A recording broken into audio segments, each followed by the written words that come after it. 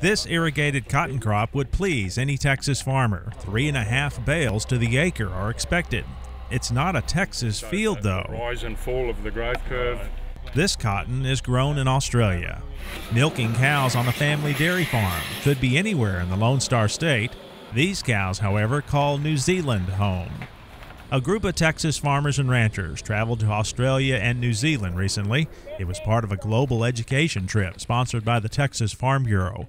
International trade and challenges in today's agriculture were big topics of interest for both the Texas growers and their counterparts. Every question from a colleague producer is interesting because north, south, east or west, we all share the same production difficulties, be they nature, markets, political environment. Whether you speak the same language or not, we have the same difficulties and challenges. This year's Australian cotton crop should be a big one. Nearly 100% of Aussie cotton is exported. The crop this year is going to come in around about 4.3 to 4.5 million bales. That will be probably Australia's third largest crop in history.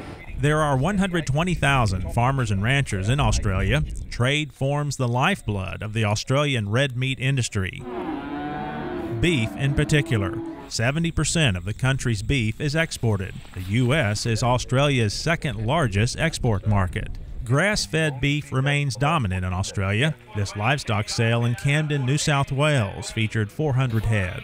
Our cattle numbers at the moment are certainly low to where they have been, so everyone's in a rebuilding phase, and female cattle at the moment are very hard to source, and if you do find, you certainly have to pay a premium. The Texas leaders were introduced to the country's National Livestock Identification System. They also learned about the beef industry's integrity and traceability systems and its meat-eating quality programs. They're light years ahead of us on the animal ID program, and their vaccination programs are relatively simple, but they do go through a lot of quality assurance through their government regulations, just like we're having to experience in the States. New Zealand is a country of 4.7 million people. It produces enough food to feed 40 million people.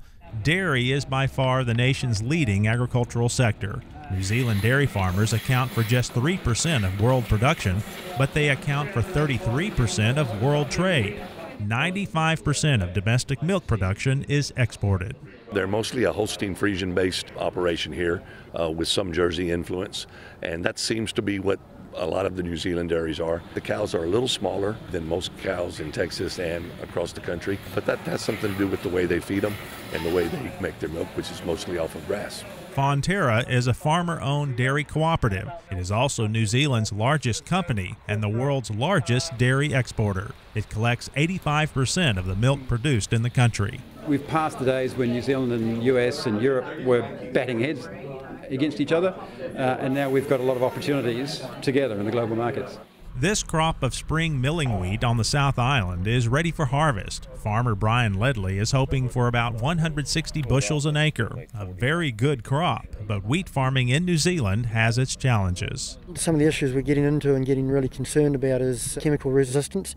So we're working on quite varied rotation with our cereals and grasses. Regulations are a big part of New Zealand agriculture because of its reliance on exports.